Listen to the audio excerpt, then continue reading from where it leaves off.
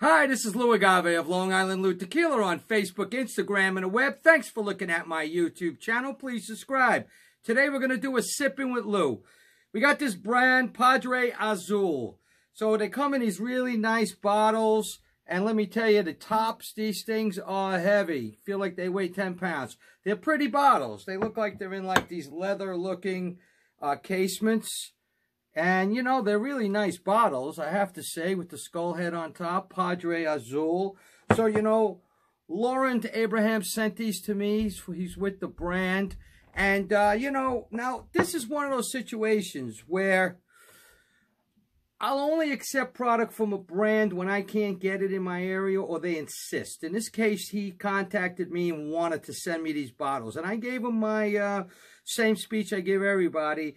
With the few brands that I do accept from now, I like to get my own tequila almost exclusively if I can. And I told him, I'm going to say what I'm going to say, and that's the way it's going to be. Decide before you send them. And he sent them, and I wrote him back, and I told him I wasn't that impressed, to be honest with you. I thought it was overly sweet, you know, additives in my opinion.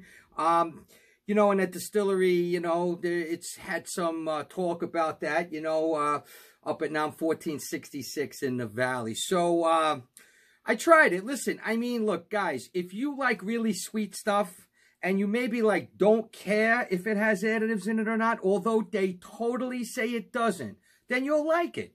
Then you'll like it, okay? Let's put it to you that way. They've got the whole story, you know, how they toast the barrels and how it's... you know, it's 8 months for the bourbon barrels, used barrels for the repo, and 18 months in used bourbon barrels for the añejo. You know, and how they make it in the ovens and all of that, saying it, and with the yeast, how it goes towards the sweet profile. But listen, I've been around a long time, tasted hundreds of tequilas.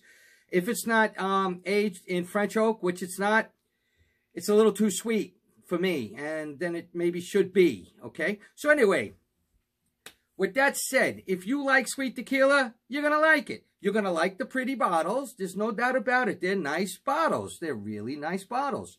So, you know, you're going to like it if you like that kind of thing, all right? So, in any case, let me get into the whole thing now. On Tequila Matchmaker, I tried them all, and I'll try it again before I give you my my opinion, okay?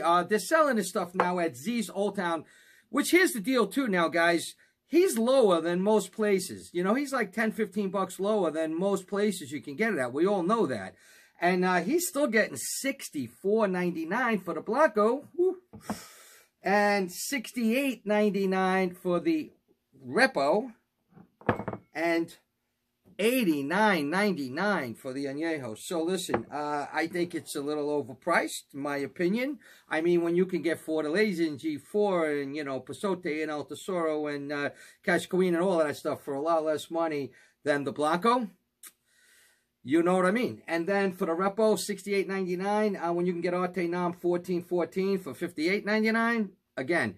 And the same with the Añejo, $89.99. Jesus, you could get the Arte Nam 1146, which is about as good as it goes, for $67.98. So keep that in mind, okay? But if you like a pretty bottle, and, you know, I got a saying about pretty bottles, you know, so most of the time, the stuff inside is not really worthy of the bottles. This is maybe borderline in that sense. They are pretty bottles, and it is nice and sweet. So the Blanco, let's get into it.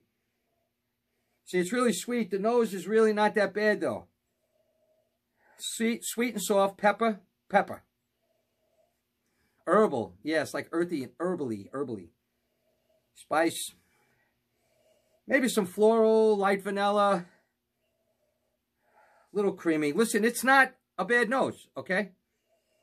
It's not a bad nose at all. So, as a Blanco, as an expensive Blanco, not a bad nose. Let's and a nice bottle, so let's get into it.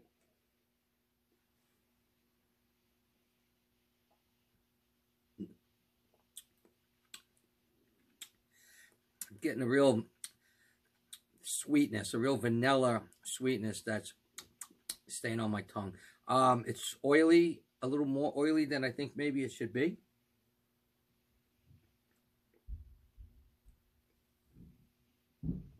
Don't know if you could see that. I mean, it's soft. It's got vanilla for sure. little floral, definitely herbal, some pepper. It's creamy and funky a little bit in that sense. You know, listen, I think the nose is better than the taste. It's a little oily for me. Listen, I'd have to say, yeah, maybe a little fruit popped in just now, maybe some citrus. Look, not bad. Price is a little high. You're getting a bottle, so you got to realize you got to pay for that too, okay? So it's not bad, and it's just a little overly sweet to me. All right, so maybe not something I'd be drinking on a lot. But again, you guys like a little sweet, and you like a nice bottle, you don't mind spending a few extra bucks, this is your baby, all right? So, you know, I'm going with a 70, 73 on the Blanco. Okay, now, let's get into the Repo. This is nice, really nice bottles, I have to say. They're really nice, aren't they? And these tops, my Lord, you wouldn't believe, it's like dropping a chunk of cement. They're really nice, though. Oh, okay, I'll put a little more in. I just wanted to show you the bottles and the topper. It's really nice. It's got like a leather look with the, you know, like it's tied on and all of that. And, put that there. Yeah, so vanilla and caramel, bang. Don't want to call it a total vanilla caramel bomb, but bang, you know. Again, you know, the sweetness in the nose and the taste, and it's not French oak, so they cut the heads and tails a lot. Let me tell you how they make this stuff. So it's a stone brick oven. That's good. Double distilled. That's good. They do mention in the literature that they cut the heads and tails almost all the way, and they discard it, and they just use the hearts. Well, you know, I mean, again, that could be part of the issue here. That and maybe, the toasting of the barrels would be more, in my opinion, for smoke and tobacco, and I don't have that so much. So I don't know about the barrel being the factor, but or the yeast, I don't think. But, you know, it's oily, you know, is what I'm saying. I don't know. It's oily, and it's sweeter than it should be.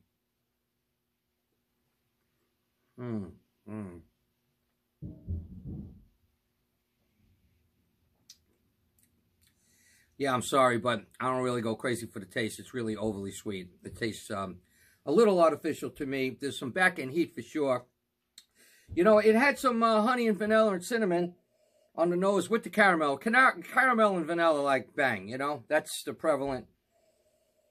Some smoke, some fruit.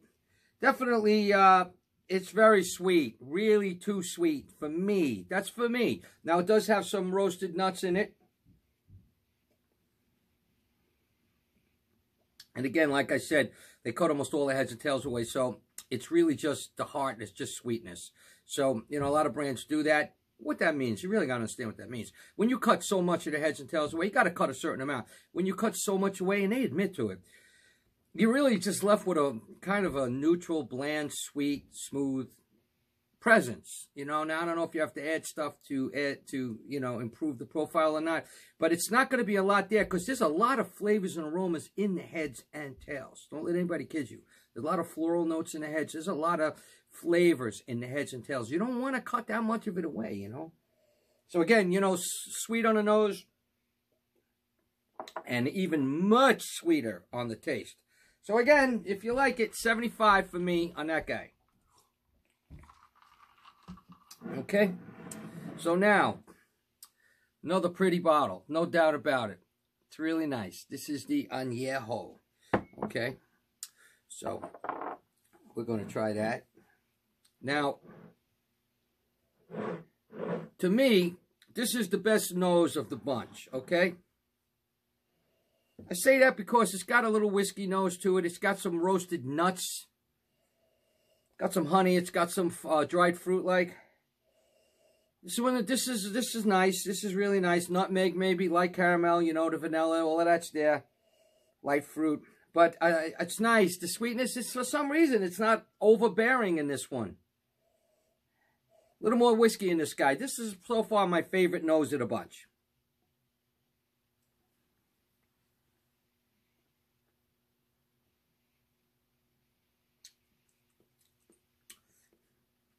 Listen, I'd say the taste is sweet.